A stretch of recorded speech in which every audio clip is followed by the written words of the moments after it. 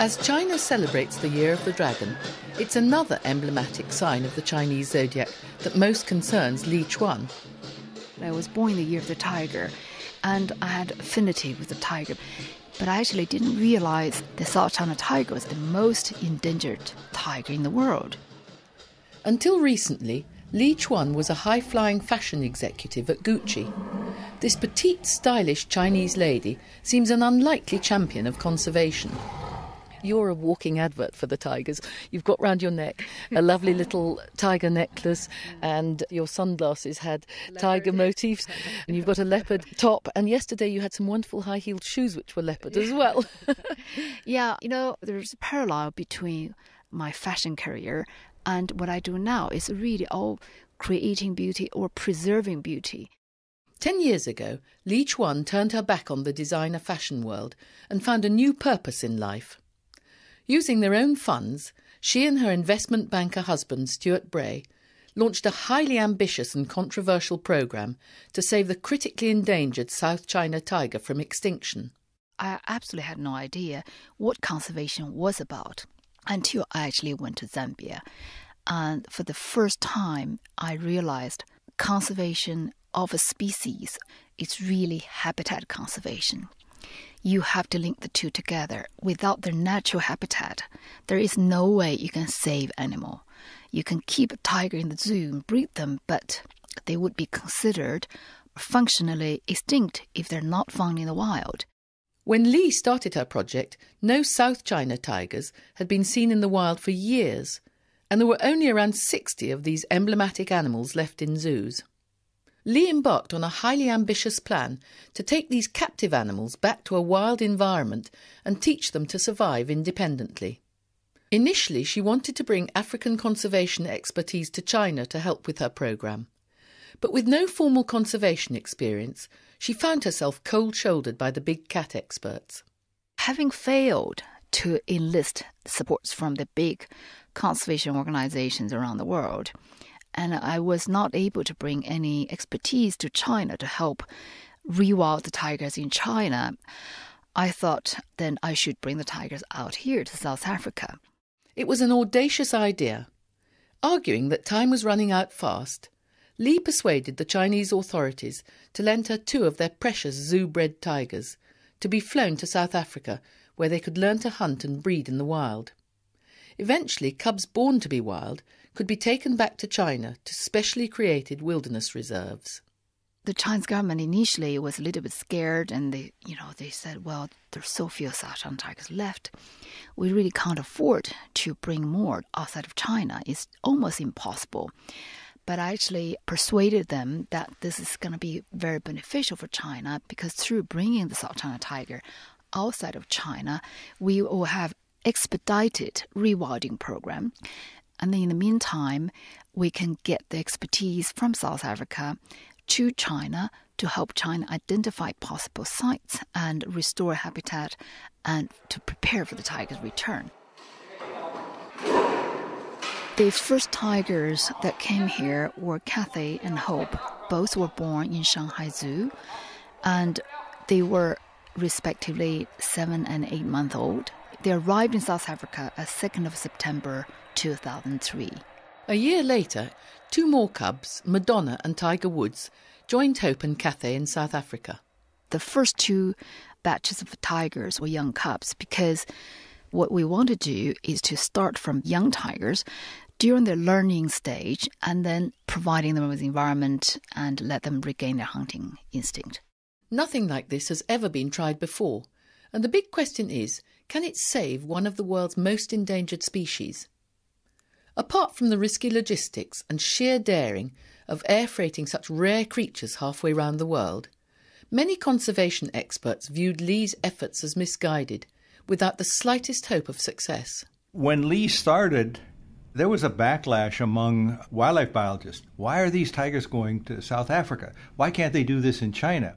There's a number of concerns that people had about the project when it was first initiated, not least that by moving animals to South Africa doesn't actually address the main cause of the problem of decline in the first place, which is that the habitat is not available where the animals actually come from.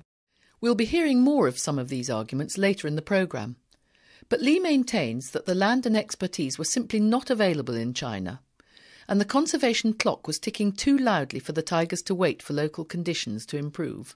If we can provide the tigers with any large space, it doesn't matter where, because the tigers are known to be super adaptable. They range from the tropical land of Sumatra and Java to cold, snowy Siberia.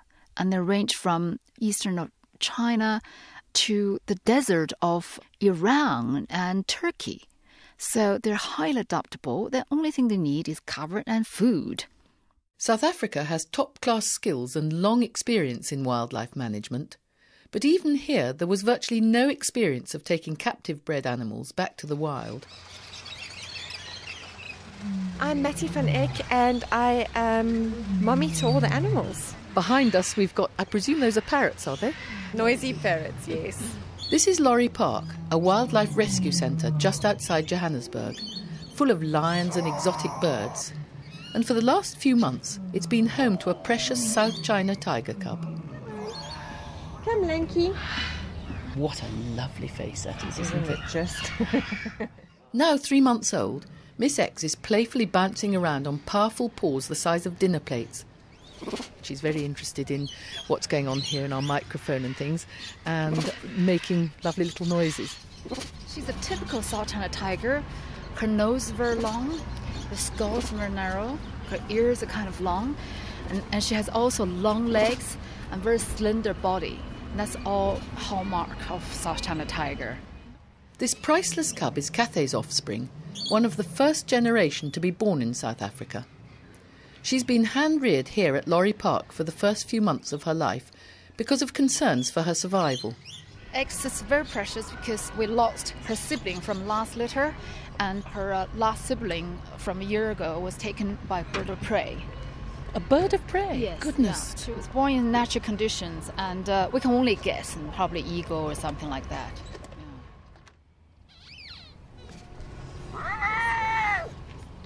It's early morning and the day has come when Miss X is to be returned to the Karoo Reserve where she was born and where she's going to be taught to hunt for herself and live as a wild tiger. I really, really respect this whole project because when Lee started it, everybody said she was mad, that you could not rewild a hand-reared animal. And she's proved it, and those animals are such awesome hunters. It's unbelievable. And they all come from concrete zoos. Once Mattie and Lee have loaded Miss X into the back of the truck, we set off on the day-long drive to take her back to the reserve.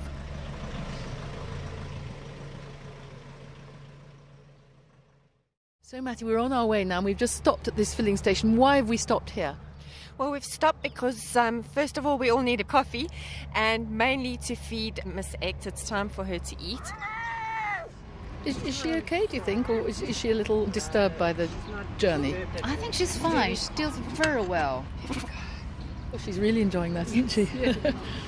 When you fill up with petrol, what do the guys say? Do any of them look in the back and get startled? Well, nobody really gets to see her because, when you're traveling with an animal, it's best to keep them covered. They feel more secure and they feel safe. Gives a whole new meaning to the slogan, put a tiger in your tank. Absolutely, it does too. Lee and her husband Stuart have bought 33,000 hectares of land for the rewilding programme. It's in the Karoo, a huge area of dry grassland in the centre of South Africa, and it's dissected by the mighty Orange River.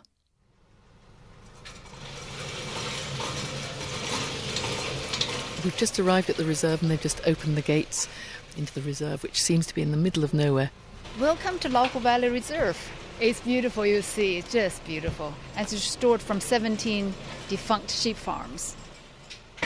Lauhu Valley means Valley of the Tigers in Chinese. It's an area of low hills dotted with bushes and interspersed with wide valleys of golden grass. This time of the year it's very dry and it seems to catch the sunlight. Huge sky, very peaceful. We tore down the fences between all the sheep farms. We put up a perimeter fence around it and basically we formed a new wildlife reserve we introduced indigenous games, all kinds of antelope like elands, kudus, springbok, and started basically letting the land recover. Took about 5 years to actually return to current condition. This is now the South China tiger's home. At the moment, they're confined to 200 hectares in the centre of the reserve, where there are a number of different-sized enclosures for different stages of the rewilding programme. The other tigers pace the fence and watch curiously as Miss X is unloaded from the truck into the small enclosure that will be her temporary home.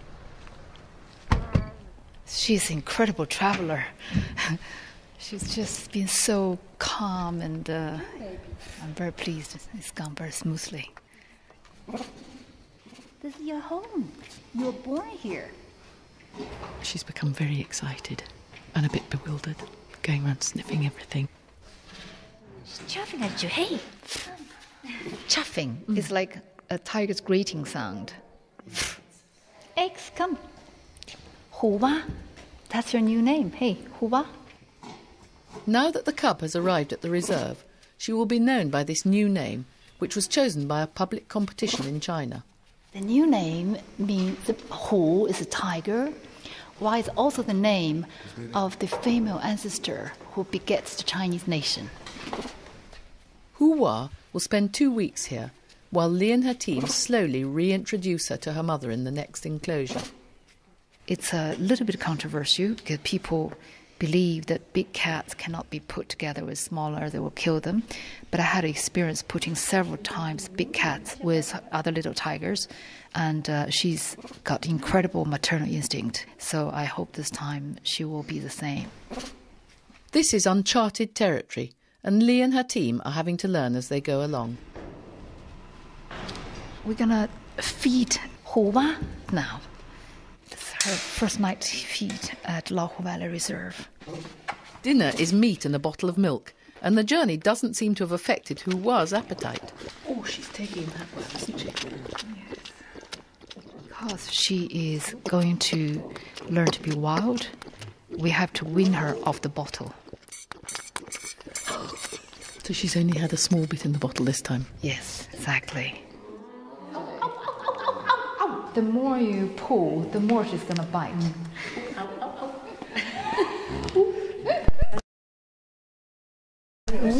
She jumped at my microphone and pulled it out of the machine. Soon we have to stop the interaction between humans and her. Otherwise, she will never be able to learn to hunt. But still, once they are hunt-reared by humans, they can never be completely wild.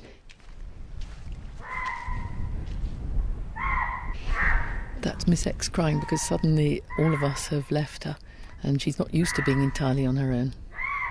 This little creature has got to get used to being with other tigers rather than humans.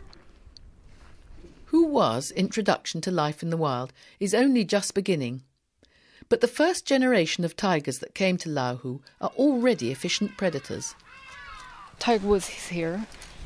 We've come down to the central area where there's a series of enclosures all around with different tigers in each one. They're very territorial animals, so you can't put them all in together.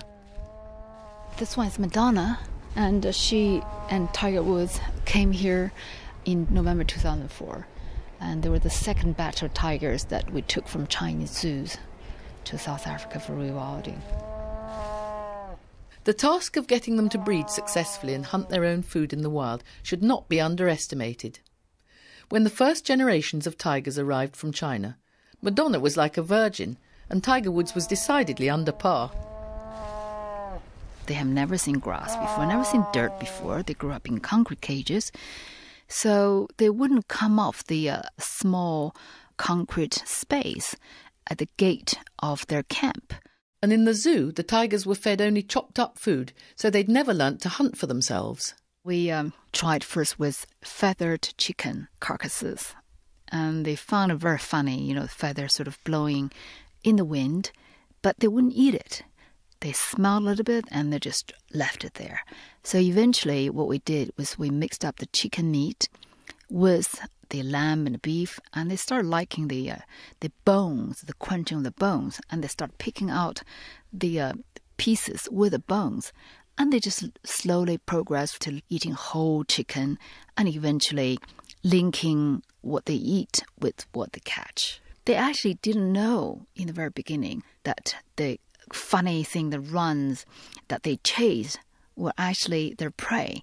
That's an amazing thing. If you say that at first they didn't like to have the soil under their feet and the grass and so on, and first they were a bit freaked by feathers, how did you move from getting them introduced to a proper carcass to actually being out in the wild, and how far have they progressed? Our goal is for them to regain the ability to hunt and survive on their own, which they normally learn from the mother.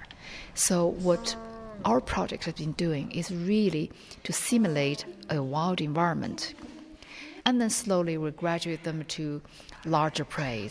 To actually return the tigers from captivity to complete wild, it's going to take several generations. There's nowhere else in the world where this process has been done, where you take captive, tame, domestic tigers and turn them into wild animals.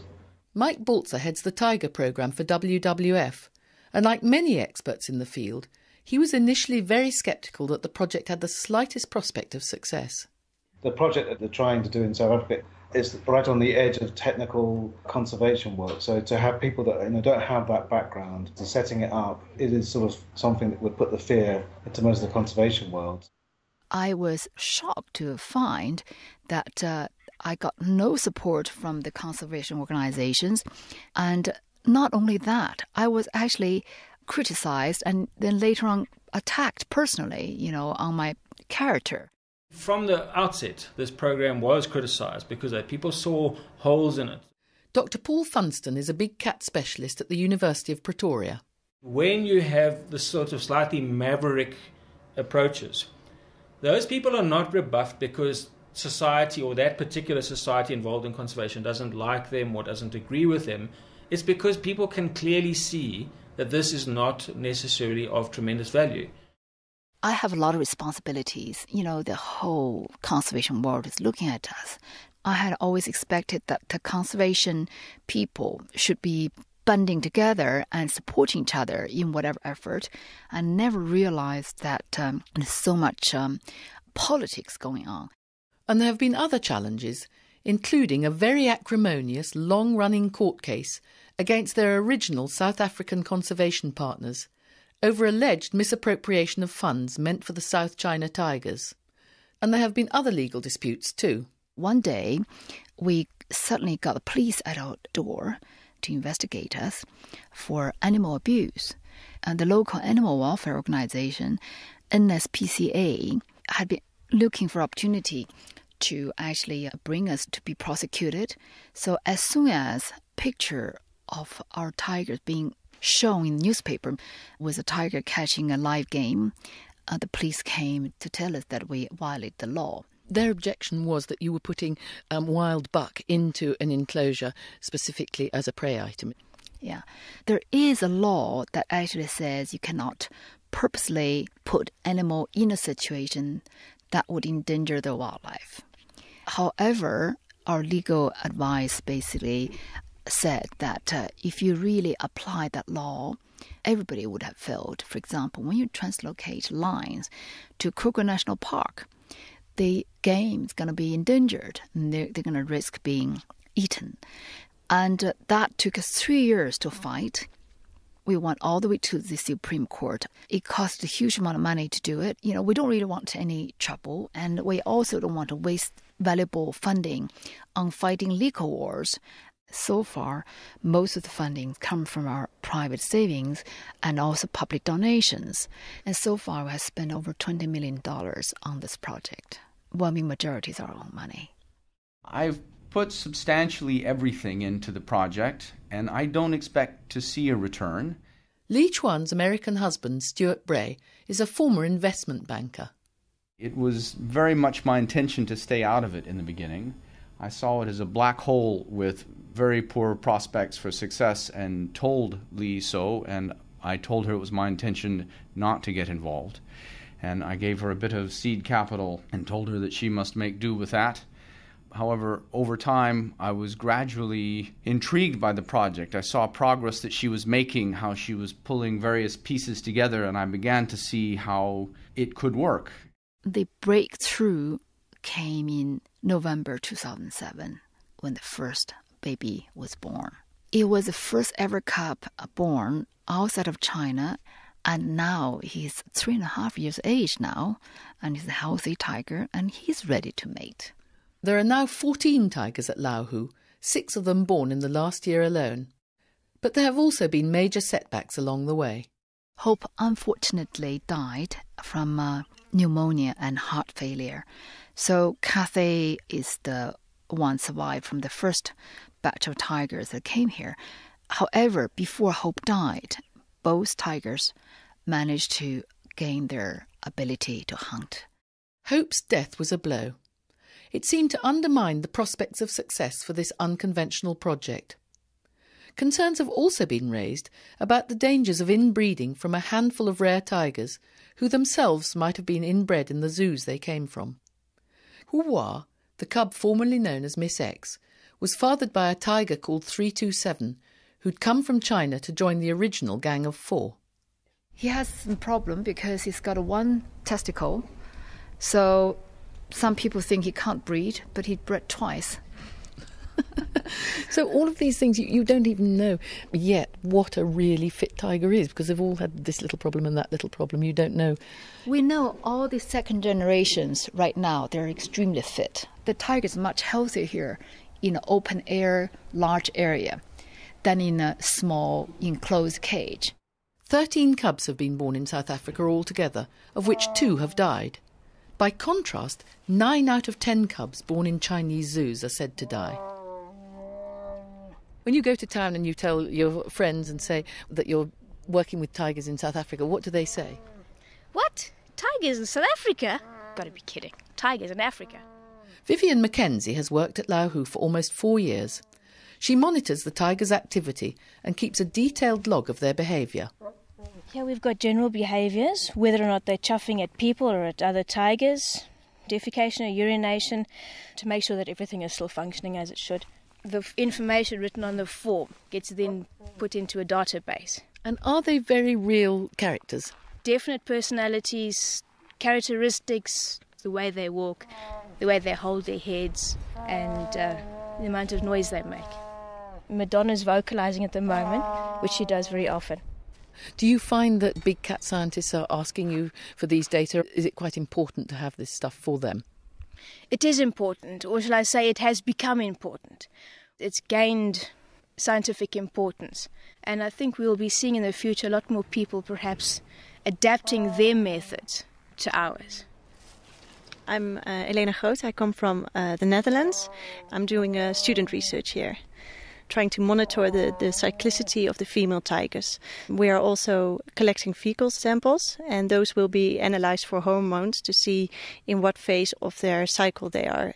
With this research, we want to see if we can use this method to monitor their cyclicity, which can be of value with regards to the breeding project. In the wild, animals behave differently from captivity.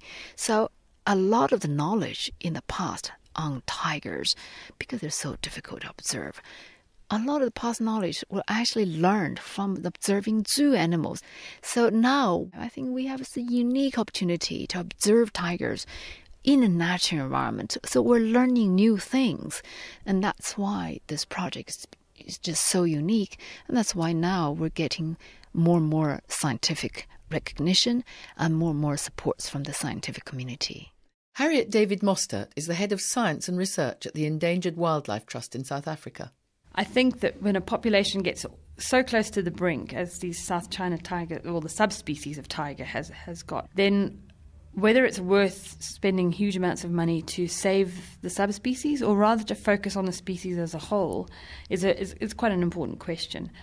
Sometimes I think conservationists and scientists tend to get bogged down in trying to save little clusters or groupings of animals when actually the niche of the tiger in its natural environment is really what we're trying to preserve. So the loss of a little genetic diversity because one subspecies has gone extinct might not be as important as trying to make sure that tigers, as a top-order predator, are conserved.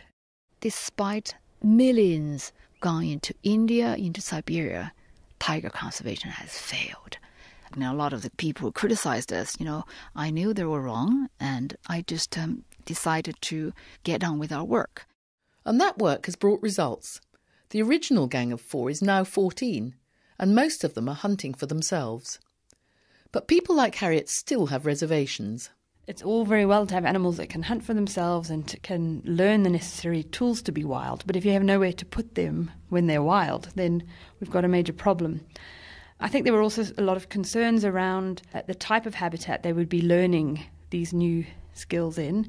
South Africa is considerably different from China in terms of habitat.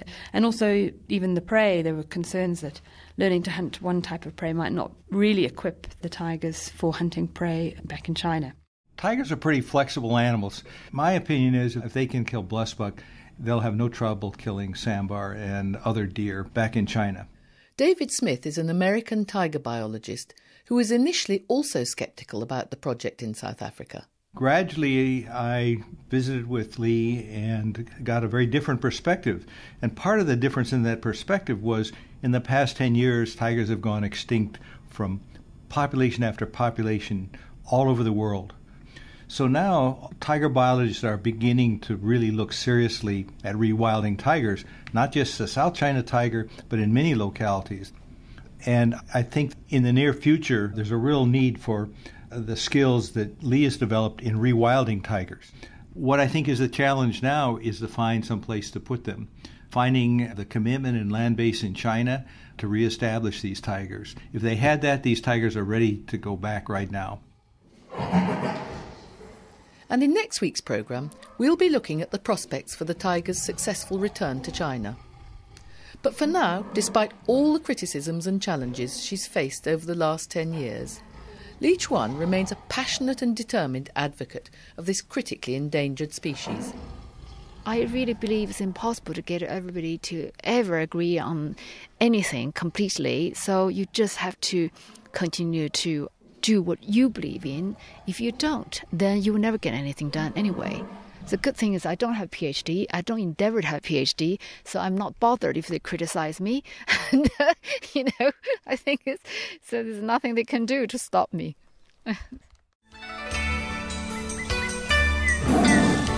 I was born in the year of the tiger, and I had affinity with the tiger.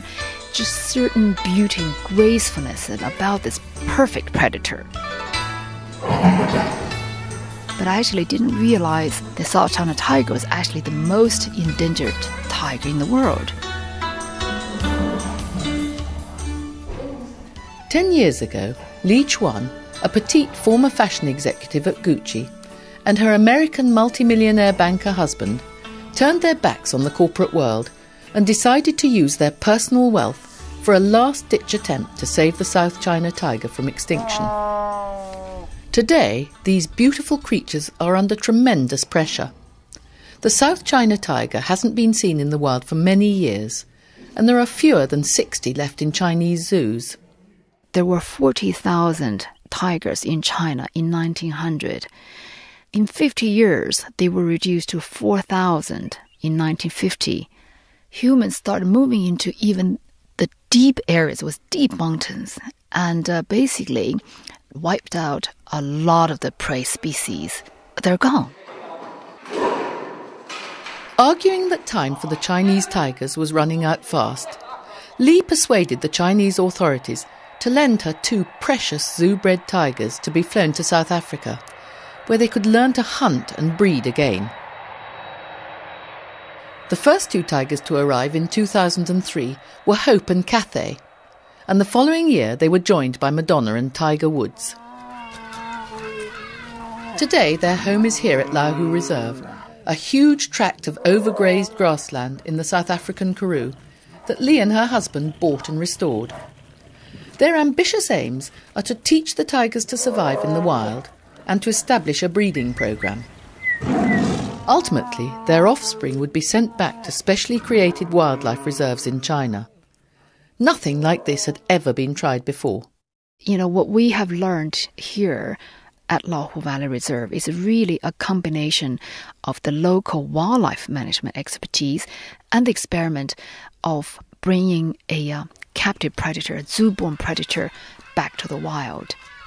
These animals are irreplaceable. You cannot replace them. If anything happens, it's gone forever. Joseph van Heerden is a vet who's come to Laohu today to sedate 2 of the tigers. Then wildlife consultant Pietri Viljoen will fit GPS collars so that their movements can be monitored in the wild. How easy is it to know what sort of dose to give? Well, one needs to look at and estimate the weight of the animal. That is the difficult part. Coco and Genbi are second-generation tigers born here in South Africa. Now almost 4 years old, they can successfully catch their own prey. But when their parents arrived from Shanghai Zoo, they'd never had grass under their feet and had no idea how to hunt. The first tiger has just been darted. He's dashed off into the centre of the enclosure. Peter, you've taken the time, eh? Okay, good. Now they're just waiting to see where the sedative will take effect. This is a perfect shot here. It's now 4.5 minutes. Does he look as though he's slowing down a bit? Yes, has shown some responses, but it is a slower than my expected reaction. You know, we work with very valuable animals. We can rather underdose than overdose. Yeah. Lee, are they both down now? The drugs are not enough to knock them down, because the weight probably is much more than what we expected. OK, so he'll go in and give a little bit more, will he? Exactly, yes. And how are you feeling now? Is this a nervous operation for you? I'm always nervous whenever they need to be darted. Tigers don't react to drugs as well as lions. There could be accidents, and that's why you have to be very, very cautious. This project has given scientists a unique opportunity to observe and learn about the behaviour of tigers in a managed wild environment.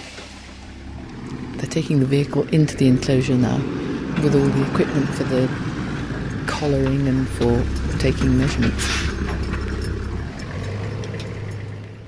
They've put a sling over a branch of a tree and they're hanging the weighing machine from it, wrapping the tiger in a green tarpaulin, and they're going to weigh it. Southern tiger, a male, weighs between 150 and 185. So it could be... Okay, these are big beasts. They're big beasts and they're in excellent condition. There are now 14 tigers at Laohu, 6 of them born in the last year alone. The second generation of South China tigers born in South Africa are now proficient hunters and ready to be sent back as soon as the Chinese government decides where to put them.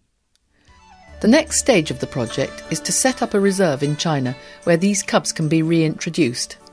The tigers will go through 2 stages. One is really the transition stage, moving from a large enclosed area here in South Africa back to a large enclosed area in China to be monitored for their readoption process. And then once that proves to be successful, then we're going to move the subsequent tigers into large nature reserves. Exactly where these reserves will be has yet to be decided by the Chinese government. In such a densely populated country, the tiger's original habitat has long since been overrun by human settlement. This was one of several reasons for bringing the critically endangered species to South Africa, for the first stage of what has proved to be a very controversial project. A large part of the discussion and debate around this project was about bringing animals from a completely different habitat, rewilding them in South Africa and then sending them back when there really wasn't any evidence that there would be enough habitat to support viable populations, or that the original threats that were there for tigers in the first place had been adequately addressed. Harriet Davies Mostert is the head of science and research at the Endangered Wildlife Trust in South Africa. Her colleague, Kelly Marnowick, manages the Carnivore Conservation Programme for the Trust, and she too has concerns. It's not just about putting a group of animals into one reserve and then it's over and done with. That's really where the big work starts. Because now you need to start intensive management around managing the genes and managing the populations and managing the prey base. The threat to most large carnivores isn't that they can't breed or they can't reproduce. The threat is the lack of natural habitat. The range of one tiger in the wild can be anything from 20 to 200 square kilometres, depending on prey density. so large tracts of land need to be made available in China for the tiger's return. But Li Chuan says this is a challenge she's been aware of from the outset. I have also been working on China's side as well, and with the Chinese government, I brought several groups of experts to select the first couple of sites, doing the ecological survey of the candidate sites. David Smith is an American wildlife biologist who's been working with Li to select suitable sites. This is a real challenge Li has. It's a challenge that really has to be met by the Chinese government. They have to make a commitment to a large enough area, and then they have to restore the prey population. And Li's working very hard to encourage them to think at a bigger scale than they have in the past. Several proposed sites have been identified in 4 different provinces. Wildlife consultant Petri Fillion has visited some of them. Some of these sites have certainly got immense potential. There, of course, would still be a huge amount of work one needs to do. In what sort of way? Doing what? Well, firstly, these areas got to be game-proof fenced, because ultimately they've got to keep the tigers in, because these areas are surrounded by human settlements. And secondly, prey populations have to be established to support the tigers, and those will have to be re-established from captive populations as well. But we believe that that process will be rapid, and as soon as the tigers are ready to be released, and the reserve, of course, is ready with adequate numbers of prey, they will be free released. The tigers will be collared, however, with satellite collars. That is the plan, so that their movements would be followed very closely. That's it. Here in South Africa, Coco and Genby now have their collars in place. The tigers are gradually coming round. The vet's in the enclosure, but he's approaching them very gingerly with a long stick, just to check that they're okay as they're waking up. They've got their collars on now. Well, these collars include a combination of VHF capability, so it can be tracked with a directional antenna and line of sight. But over and above that, the collars are also equipped with GPS and movement or activity sensors. This will be of particular importance once the tigers go back to China, where direct observations will be very hard to get because of the environment, more mountainous areas and, of course, dense vegetation. We're prepared to restore hundreds of kilometers, and it's going to be a very expensive exercise. There are a lot of people still living in these areas, even though we tried to select areas that didn't have as many people. But still, China is a very populous country. With the exception possibly one of the candidate sites, there are still people. So the local government and central government will have to move those people out of the reserves.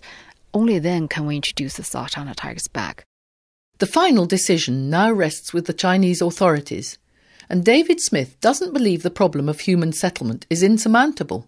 Lots of the places they want to reintroduce tigers, people have left the land and they've gone into urban centers. And yet, when you start talking about setting up a reserve, people say, well, people still own that land. And if we try to buy it back, it'll be very expensive. China has the money. And so the real question is, do they have the will to invest to get the land base they need? The tiger's return has already been delayed several times. Li was originally hoping the first ones would be home in time for the 2008 Beijing Olympics, in the year of the tiger. But it didn't happen, and these delays have been pounced upon by the project's critics, such as Dr. Paul Funston at the University of Pretoria. If the habitat is gone, if the ability to protect the tigers in the South China area where they occur is no longer feasible, what are we hanging on to? We're hanging on to emotions, passion and sentiment. We're not necessarily hanging on to good conservation practice. Sometimes one has got to accept the fact that the environment, the way that we've changed the world, just makes it no longer suitable to have tigers there. That does not mean we shouldn't have tigers somewhere. But it means we have to stand back, look at the map, think very carefully about our strategies. And we have to say, well, isn't it perhaps better to put our tiger conservation eggs in that area as opposed to here, in an area in which they've got a much greater probability of long-term survival. But Li herself recognises that even if suitable sites can be found soon in China, there are still enormous challenges ahead. China actually has spent a lot of money on wildlife conservation. The trouble is, despite the investment by the government, by the time the funding trickles down to the reserve level, there was very little money left to keep good rangers and good wardens. And because the nature reserves are relatively remote, it's very, very difficult for conservation workers to actually patrol every area. So there's a lot of poaching of prey animals that are actually essential for the existence of large predators. The threat of poaching is something that any introduction programme is going to have to take very seriously. Tiger wine made from blood is still highly prized, for instance. Pauline Fakhai monitors the tiger trade for traffic and WWF. Like other types of illegal trade, such as drugs or weapons, it's very difficult to really know what's actually going on. But we do know that trade is happening and it's a big problem. It's really driving tigers to extinction. And we also know that China is one of the main consumer markets in Asia. A lot of people are becoming wealthy in China right now. And we know that more and more people are not just willing to pay for tiger parts, but are also able to pay for tiger parts. This is Sheung Wan district in Hong Kong, notorious for its sales of animal parts. The trade in tiger parts has been illegal in China since 1993, but we asked a Hong Kong journalist to find out whether they are still available. Filming secretly on her mobile phone, she found shocking evidence. Is there a tiger wine on sale? We don't have tiger wine, but we do have tiger penis for sale. If you soak it in rice wine, you can make tiger wine for yourself. You just buy this tiger penis. We have an instruction brochure to teach you how to make it.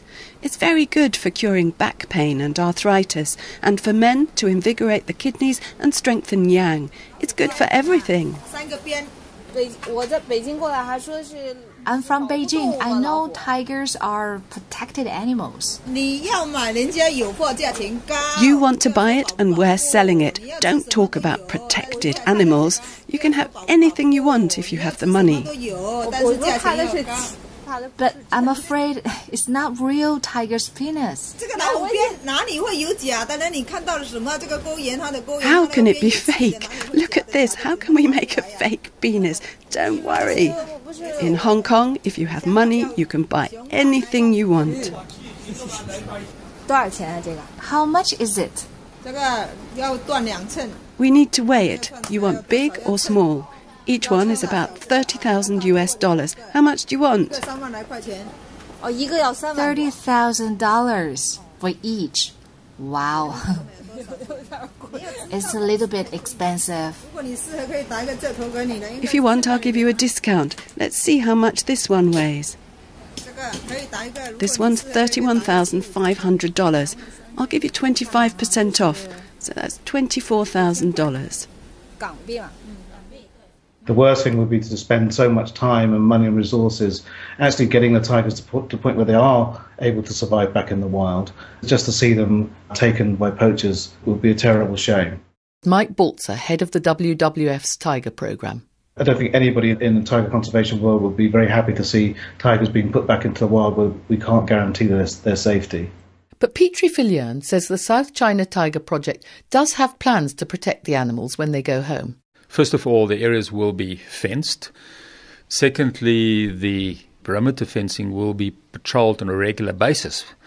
So that in itself will be an effective monitoring process that will have to be in place. And that would certainly also be of huge benefit to monitor any unwanted attempts to enter these reserves from maybe people outside or people who have ideas on maybe harming the tigers or removing any of the animals. But Harriet David Mostert says that if South Africa's experience is anything to go by, such measures will not be enough to prevent determined poachers. I think it's going to be a massive problem. As with any wildlife trade, and particularly at this sort of level, it really is becoming part of organised crime. So we've got to keep that in mind when we think about where these tigers are going to be going back to in China. And this is not sort of local peasants who, trapping for food. If these body parts really can raise the money that I think they can, then it's going to be organised syndicates coming in quickly and effectively, and lots of links to corruption and government, and it's a very, very difficult thing to stamp out. If nothing is done to really increase awareness with consumer audiences and help them understand what they're doing when they buy tiger parts, if that is not tackled, that issue, then it will be very challenging to keep these tigers safe. Li believes the publicity the Tiger Project has generated within China and her efforts to raise awareness there could help to change attitudes towards wildlife in general. The awareness of wildlife has increased already because of the South China Tiger Project.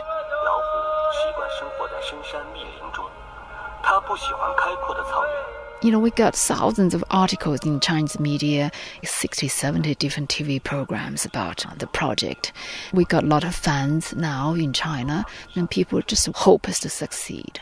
And that will also gain larger audience for conservation as well. Think of how much they can motivate more than 1 billion people if they're successful in rewilding and reintroducing these tigers back into the wild in China. David Smith. So the Chinese have to think about how they want to be perceived in the rest of the world. But ultimately, it's a decision that the government has to make themselves. The issue of the tiger's return is proving to be politically sensitive in China, despite some high-profile support from people such as wealthy businessman Sir David Tang. Li Chuan obviously is an extraordinary woman, because there are so many things that she could have done, but the point about a passion is that you choose to do one thing and you bring it about when everybody else thinks that you can't do it. And if it wasn't of this retired fashion petite designer, we wouldn't have this rejuvenation, this renaissance of this extraordinary animal. Coming from business background, and one of the things I saw in the first place was that poor peasant living outside the reserve in Zambia is not going to help. If he doesn't have food, he's going to go and poach that rhino or hippo. And the same thing in China, in India. So we must find financial solutions to our wildlife issues. Otherwise, it's failed already. Li and her husband Stuart Bray have so far funded the Tiger Project with more than $25 million from their own pockets and some donations from private individuals. We don't receive any grants from any government. We don't receive any grants from any foundations. However, this cannot last if the tigers go back to China, and that's why we have to explore a sustainable model. I believe that the deeper environmental issues of which the tigers are emblematic are really economic problems, a result of economic activity that's damaging the environment. And unless it's profitable for people to restore and fix the environment, the problem is going to get worse and worse. As a businessman and former banker, Stuart has become increasingly convinced that there needs to be a radical rethink about how conservation is funded. Many conservationists are fundamentally wary of business. They see business as the source of the problem, and if you're working with business, you're in bed with the devil, and they're skeptical that this can really be a good idea. In my view, any solution is going to have to involve business if we're going to solve the environmental problems. Stuart's trying to find business models where it's actually profitable to restore and improve the environment. We started out in ecotourism, where the interests of the business and the environment are reasonably closely aligned. But in the Tiger Project, the costs are so great, ecotourism is unlikely to pay for the things that need to be done. So we started looking for bigger business that we could do where the interests were broadly aligned with the environment. So we looked to invest in environmental assets with a view to make a profit to support the Tiger Project. And this includes things like sustainable forestry, wind energy, that sort of thing. And broadly speaking, we look to the debt markets to invest in these assets, and we have to provide a normal commercial return to our lenders with normal commercial requirements for security and collateral and all the assurances they need that they will get their money back in a proper return. So we aim to make enough to pay the lenders, and the money that's left over goes to the tigers. It's a challenging idea combining business with conservation. And it's an uphill battle trying to get the long-term investment that will ensure the South China Tiger project is sustainable once Leon Stewart's funding runs out. But even so, many tiger conservationists, including Paul Funston of Pretoria University, think the money could be better spent elsewhere. One can't dictate to funders where they should put their money, but one would hope that these sorts of programs are not futile in the long run, and that huge investment and that sentiment-driven funding is actually used usefully one day. Reintroduction programs, rewilding programs cost disproportionately more than programs might cost that you're actually working on the ground, conserving space, protecting space, etc. So there's this big dichotomy. People are very passionate, they're very involved, they really believe what they're doing is good. But from a broader sort of perspective, their contributions are often of less value. Yeah, some people would say, why bother then to resurrect the tiger? Since you don't have the land and since you don't have the resources without government funding or without other organizations supporting it, then why don't you just let them go extinct? We just can't take this attitude. If we do, we're going to lose everything very, very soon. And by then, we'll be keeping company only with rats and ants and all those animals. David Smith is a big cat scientist who's been won over by Lee's pioneering approach. I had a lot of reservations at first. I've always been a field biologist, and I said to Lee, Lee, my interest is saving tigers in the wild. Let's save them there before we start with some kind of zoo approach. That attitude has changed because we're now in a desperate situation. We've lost tigers from many, many reserves all over Southeast Asia. Recently, they've estimated the number of tigers in 2006, 2008, and 2010 to be about 1/4 of the number that they had estimated in the previous 30 years. We also know that in many places in India, tigers have gone extinct. And the recent Global Tiger Initiative in St. Petersburg, there were many people who had been our critics that were beginning to talk about the importance of rewilding and reintroducing tigers. So I think her time is really coming right now. WWF's Mike Balzer concedes that Lee's efforts are probably the last hope for the survival of the species, even if conditions back home are still not ideal. Well, I wish them all the best with their project. If it is successful, then it is basically the only solution for the South China tiger. Unless a project like this is successful, then we probably have seen the last of the South China tiger in the wild again. Back at Laohu, the work to save the South China tiger goes on. Annual air surveys have shown a dramatic increase in numbers and variety of all sorts of animals in the reserve, says Petri Viljoen. We will be using a helicopter to count all the animals in the area, such as eland, gemsbok, as well as wildebeest. The tigers are, of course, confined to an area of about 200 hectares in total in the game-proof fenced-off area. So the rest of the Laohu Valley Reserve, which is 33,000 hectares, is entirely dedicated to the establishment of indigenous wildlife. Li Chuan argues that the benefits of her conservation efforts will last long after the tigers have gone back to China. If the tigers project finish here, this is going to stay a reserve. It took a huge amount of investment to restore the defunct sheep farms back to wildlife land, and I personally want to see it remain a wildlife land. Hi, how are you? Good to meet you at last. The helicopter pilot is meeting Lee for the very first time. I have to just say to you that what you've done here, it's incredible. I mean, things are really difficult with the politics and the problems one faces to make something like this happen. But there are so few wilderness areas left in the world, and this is just such a unique place, and you've done an incredible thing. I know your initial goal was tigers, yes, but if you look at the land, you're actually conserving vegetation, plants, birds. You're conserving stuff that's unique to the Karoo. And the bigger picture is so much greater than just the tigers. Right now we have all the indigenous prey animals, and hopefully in the future we'll be able to see cheetahs roaming here. Yeah, no, conservation takes time. So Yes. you just got to hang in Yeah, there. it's amazing. Yeah, it takes a long time. It takes a lot of patience. Have a good survey today and have a good flight. Okay, bon voyage. Thank you very much. According to Chinese horoscopes for the Year of the Dragon, in 2012, people born in the Year of the Tiger will overcome problems and be in their element.